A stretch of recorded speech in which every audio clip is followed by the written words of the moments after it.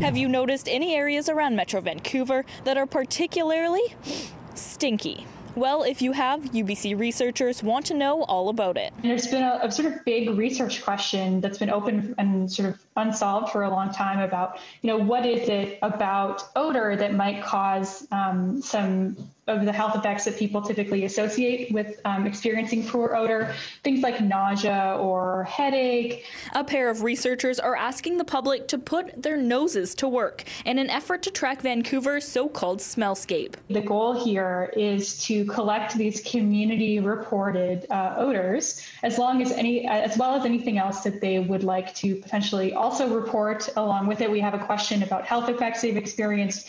We have a question as well about whether or not you have the necessary financial means to meet your needs as well, so we can understand the relationship between odor on health, the relationship between people who are experiencing odor and potentially their socioeconomic status, to see if this is an environmental justice issue in Vancouver. UBC researcher Naomi Zimmerman explains SmellVan is a web-based app that can be found at smell-vancouver.ca.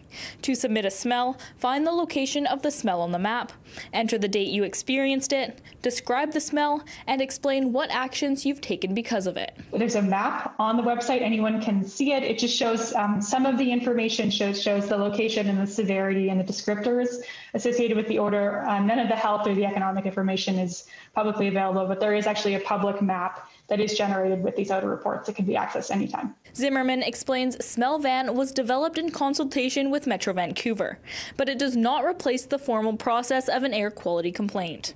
Within a day of its launch, there's already more than a dozen smell reports. Some note the scent of sewage, rotting eggs, and smoke. Essentially, it's a complementary tool to crowdsource some of this information. Data is being collected for the next 2 years, so there's plenty of time to put your senses to work. In Vancouver, Miranda Fatour, City News.